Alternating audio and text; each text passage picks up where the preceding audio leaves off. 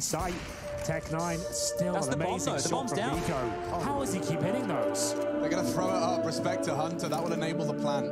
NiKo, though, is not missing much. Vision or otherwise. He's posted up to catch Nexo, and he does hit it. God, he's looking deadly. Hunter's in trouble, and NiKo hits everything. Event i plav. A po nije u mainu možda. Da, main. Main. Dobro. Good job. Nice. Offside next time. This is dangerous. And that Molotov is just too late. Rush with spectacular entries and Blainoff in a perfect position to shut down the rotation. Oh, that is absolutely, definitely illegal. He just took him down. Oh my god, it's a 2-on-2 now. We are back. This time we're looking at NiKo against Astralis. This is at the Blast tournament that just happened last weekend. NiKo has a fantastic map, so I figured, I haven't done a demo review of him recently, so why not grab it, see what it looks like. I did something a little different this review as well. I put on NiKo's view model and his crosshair. I got it from prosettings.net. I thought about doing the resolution match as well, but honestly, CSGO looks bad enough as it is. I decided, keep it at 1440p for the purposes of not making it look too garbage. They have this really ambitious plan this round. You can see they took long control with 4 guys. They're all Glocks, so they might actually just be using this time to come up with strats or whatever, but they might be hoping that showing 4 long causes Astralis to move around the map a little bit, and maybe they'll try and flank, but of course that never happens. It's not going to happen against Astralis. Or they might just be using the time. You can see they almost used up the whole round timer. They could just be using that time to talk about their gun round next round, which is totally normal in CSGO as well. Alright, here's the first gun round. And you can see that Astralis has got a guy pushed up long. They've got another guy there helping him at long. And G2 have maybe some distraction running at long. And it's really helped pull those 3 CTs far away from mid. And NiKo and his teammate Hunter have been totally silent. And they don't throw the normal mid smoke. He comes through mid to throw the smoke like this. As soon as he throws it, it pops, right? It's not going to rattle around and bounce off walls. Like when you bounce it off the walls, you're kind of giving away that you're about to smoke it and lets them call for a rotate a little bit earlier. But instead, they're able to totally isolate these 2 guys on B and do a perfect split. And 2 guys on B are never going to be able to hold a 5-man split, or very rarely going to be able to hold a 5-man split. You really need at least somebody in CT spawn, maybe spamming through or just throwing flashes through the smoke, just something to slow down the B split. And I didn't even know that you could survive a bomb from here. Apparently you can. He stays there with his cousin Hunter. They both have 100 HP and yeah, they survive. I had no idea you could stay there. Next round with NiKo, you can see it's kind of a dirty buy from Astralis, but their AUG and M4 player, Glaive and Dupree, are going to push mid, and you got to wake up earlier in the morning than that to sneak one over on NiKo.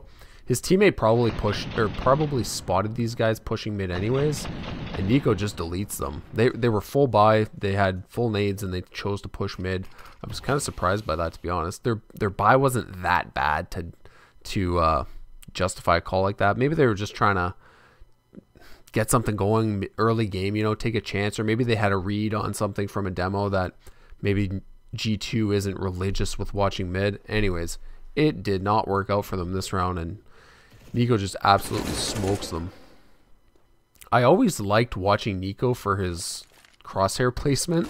As funny as that sounds, I actually have a clip later where all he does is walk around the map without getting a single kill. But his every peek he takes and his crosshair placement moving through the map is always like perfect. He'll peek totally, like when he's clearing angles, he peeks everything with conviction like this. He's always got the perfect crosshair placement, and when he peeks, it's always ready to go. Like he never peeks and kind of gets surprised, like you weren't paying real attention to that sort of thing. When he turns a corner, he is ready to rock. All right, this is actually the round where he doesn't kill anybody from now on, but I put it in just to show how he takes the site. Throws a little smoke here just to create some space on catwalk, but watch how he goes in. He's kind of entering in. I think he's the second one in. Throws an absolutely terrible molly, but he was like half blind. But the way, also, this guy is nearly impossible to blind. The number of flashes that he turns from, and they're just perfect turns, and he spots them so quickly. It's not even off of audio cues, you know, like it's easy enough to hear the audio cue if a flash bounces off the wall and then you turn, but there's some flashes later too. I actually put them in slow motion just to see. It's unreal how fast he reacts. I wanted to show his crosshair placement here, actually. Like, every peek is good. He's ready to go. He's clearing every single angle. And like that spin around there, he's clearing this. He does a full 180 swipe and he's almost dead set on the blue bin. He's just a couple pixels off the blue bin doing a 180-degree swipe. Like, to be that accurate moving around, like moving your mouse around, it's just crazy. And I know he didn't shoot anybody, but like, to do a full 180 swipe and you line up exactly where you want to be, like, that's pretty crazy. That's really, really good. This next round here, he's going to take long, and he's taking it by himself, which I thought was kind of weird. It's another really dirty buy by Astralis. They did like a half save the last round. They got a couple scouts, but NiKo scares Device off the corner just by himself. And I just wanted to show, like, I don't think this is good positioning on an anti-eco for you to go long by yourself and kind of get isolated out on an island. Yet, like, yeah, I get your teammate probably flashed you out at long, but that's really strange to have your anti-eco strat be send NiKo out alone at long. I don't know.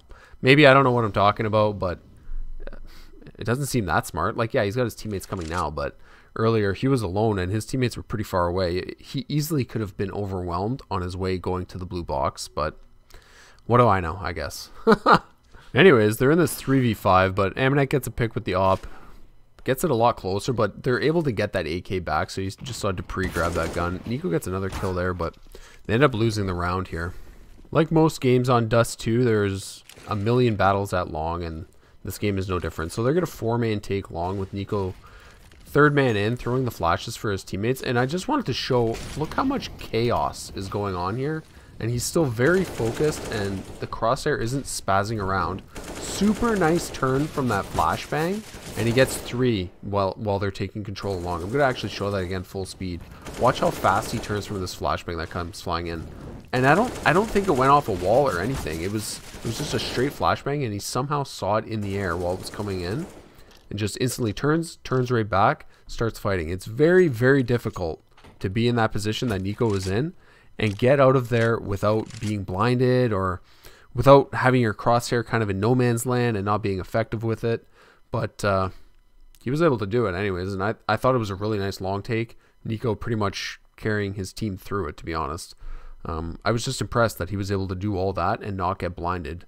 You know, it's not like Astralis is throwing bad flashes. It's not like they don't know how to flash out along, but NiKo's able to stay engaged in the round just by not being blind. And then he late round opens, being late round like this, you're opening up so many lanes in the map that Astralis just can't cover them all, right? So they're just way more susceptible to flanks like that, and NiKo finds an opening. All right, you do not want to miss this round. NiKo just dunks on Astralis this round. You can see they're setting up. It's a 5-man out long, which is a little weird, but all right, you do you, G2, you know, you do you. NiKo's going to throw the smoke, like the deep ramp smoke that falls like right outside CT spawn. Then he's going to throw the molly for Cat, so Astralis can't hold position right at Cat. His teammates, they get pop flash. You can see they were blind. Then he throws out a pop flash for them, but they kind of get messed up. NiKo's going to come save the day here, and check out these eagle eyes on NiKo to spot Device there. It must have been just a couple pixels showing of Device obscured by the flames, but NiKo spots it and obviously deletes him. Headshot again. That's all this guy hits. He shoots the wall there just to get Astralis to look at the wall before the pop flash comes through. So he shoots, gets the pop flash to come in. Hopefully they see it. And he just tap, tap, tap, baby. Takes out Glaive and wins the round. It's a bit of a weird one. Astralis gamble stacks at A, unfortunately for NiKo. He's kind of the guy coming in here running decoy. Watch him just peek this sliver on the guy in the cubby here and just boop right in the head. Pop, just a sliver. Nice. I'm surprised he didn't tap that guy right after. That seems like the exact type of fight that NiKo likes to take. Gets overwhelmed, but he holds the CTs there. His teammates have the free bomb set at B, and they go on to win the round, of course. Last round of the half, and NiKo is ready to go absolutely full scumbag mode. Gets the auto sniper, and he's just spam it at the door, and scumbag status achieved. Gets the kill through the smoke. Switches back over to the AK, and you can see G2's having a really good game here against Astralis. NiKo was just recently signed by G2 right at the end of 2020, and the hype level was pretty real. Like, people thought he was going to maybe turn them into major contenders, and maybe that's true. Like, the thing is, Astralis exists, and you could say there's a bunch of other teams that maybe could win a major if Astralis didn't exist, but Astralis still obviously the massive heavy favorites to win majors. But like, if they weren't around, then, you know, Navi on a good day, G2 on a good day, Vitality, like all three of those would be interchanging first, second, third place pretty often probably. But it's kind of crazy how Astralis have managed to just get a stranglehold on that first place position. I like this spot by NiKo, actually. He's super low in health, so he doesn't want to take a fair gunfight. He wants to kill a guy with his back turned, right? Like, now it's a 3v1. They're going to win the round anyways, but he came out here because he's in such low health. He wants to take an easy gunfight, right? Like, CTs, even if they check towards T-spawn, they're not going to check it like they would when they're clearing angles coming into a bomb site or something. A CT would just kind of run by there full speed and just be like, okay, nobody's there, sort of thing. Anyways, it's a good spot to hold when you're low HP. Pissed around, second half, and that is actually the flashbang I want to slow down. Check out how fast he turns from this flashbang. It does not make any noise, and he just sees it coming. You're like, yeah, he probably suspected it, but that flash was flying in super fast. I'm going to show it again here in full speed. And, like, I don't get it. I'm terrible at that, maybe. I don't understand how he turns from these things so fast, and then he turns back instantly, and he's ready to go immediately. It's just really, really impressive. So they lose pistol round, and here they are with a 4 spy, and you can see they're taking long. NiKo throws 2 flashes to try and grab control along. They get a kill, actually. Then they make this weird decision to kind of fall back, but not really, and Hunter's left hanging out to dry by his team, by the way. They probably should have had better position. Then they just sit here, halfway down long, halfway up long. Like, who... You're not going to win gunfights from here, that is for sure. And I don't know. I don't know whose call that was, but that's... They should have either pushed forward, get into the pit, or you fall back right to the site. Like, the decision shouldn't be to just stay halfway down long. That can't be right. I don't know. This is another really good round by NiKo. He plays long, right? So he's either taking it with 3 guys at the beginning of the round, like most games on Dust 2. And again, there's a flashbangs flying, but he never gets blind. Dodges that one really nice. That one, you could see the arc on it on the replay there. It was in the air for a while. And you could see he's got 10 bullets left, so he's like, let's get a little bit closer to cover so I can get a reload in. Perfect.